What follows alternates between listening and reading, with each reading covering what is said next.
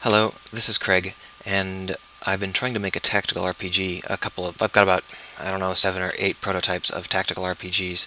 Um, and the biggest thing holding me back is largely the lack of a tactical RPG library, because the library would include a whole bunch of stuff like marking indicators, area markers.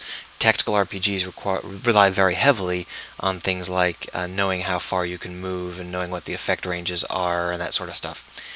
And those kinds of libraries don't really exist in Unity. There's no easy overlay, so I built this easy overlay system. Um, and this works really well, and I just want to show you quickly how I did it because it's so easy that anyone can make it. So fundamentally, each of these is just its own little square that I've put a transparent texture on top of. And you can use a plane if you want to get rid of this thin line here, but I'm using a square because that way if the height ever differs, then I'll be able to have this go up and down without losing connection, so you don't have any floating bits.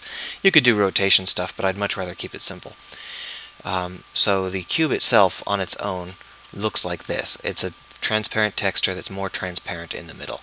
But when I join it up into a hole, into an area marker object, it looks for cubes neighboring itself, and when it finds one, it shifts and scales the texture ever so slightly so that that border vanishes.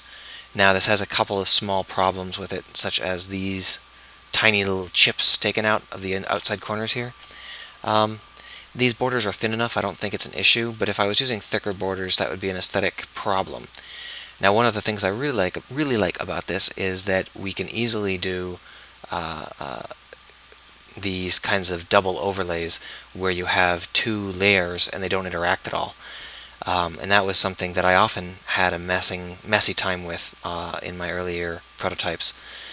It will allow me to do a lot of more complicated overlays. And of course, you can get rid of an overlay simply by telling it to go away. There's no difficulties at any point. And I really like this idea. Now, in terms of memory overhead, an overlay like this is probably an order of magnitude more expensive than a well-crafted single object overlay, but an order of magnitude over almost nothing is still pretty close to almost nothing, so I'm not worried. If it becomes an issue, I may have to optimize it, but I don't think it will.